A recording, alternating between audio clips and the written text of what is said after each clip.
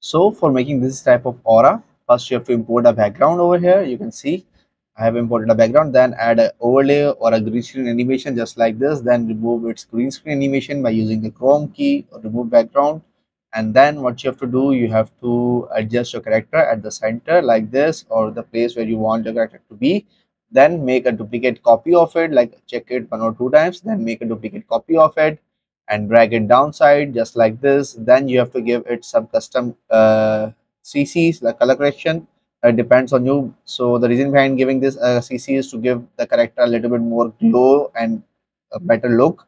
Then we'll go into the video effects and we'll search the solution effect, add the solution effect like this. Then go and set the object of this to the overlay.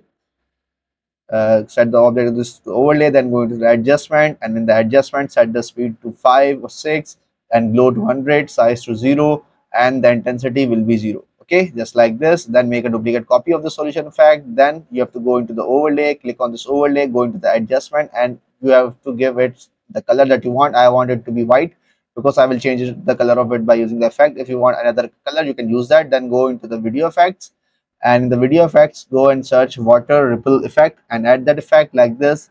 Then change the object of this to the overlay and go into the adjustment, set the vertical to 100, speed to 100, and this one to 0, size to 0, and twist to 100, just like this.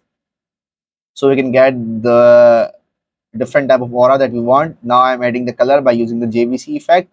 Over here I'm setting the object of this to the overlay, setting the color to 100, intensity to 200, and also glow to 100 to get the pinkish color of the aura. And I made 2 copies of it, but I need a little bit more glow, so I will add glow 2. Make sure to add glow 2 in your effects and change the object of this to the character that you have over here. And over here your aura is almost completed, but if you want it to be a little bit more like upscaled, you can go into the overlay and increase the scale of that overlay, and after that you will get your aura a little bit more bigger than your character. And there you go, your new type of aura is completed, and I hope you guys will try these type of aura in your edits. Till then, we'll meet in the next video, and peace out.